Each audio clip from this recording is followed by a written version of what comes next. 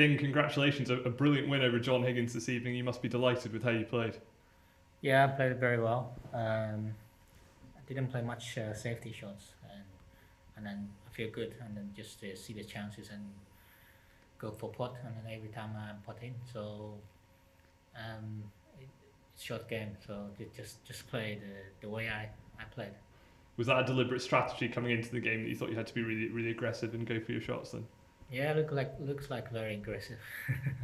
um, yeah, it's feel good and just play more aggressive.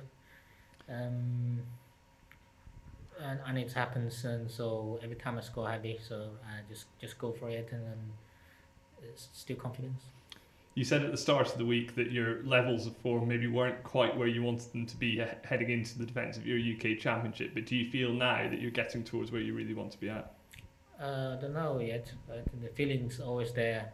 Hopefully, it can stay for a longer until next tournament games. And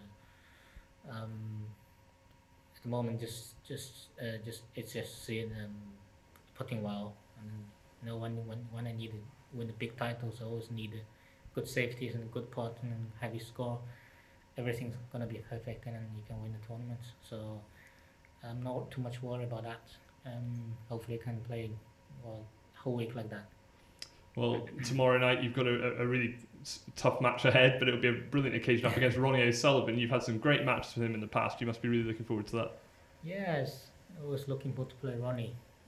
Exciting player, and I know he just enjoying at the moment. Every time he play the tournaments, he don't show as much like he used to, and it look like it's more enjoying. So I put myself enjoy as well.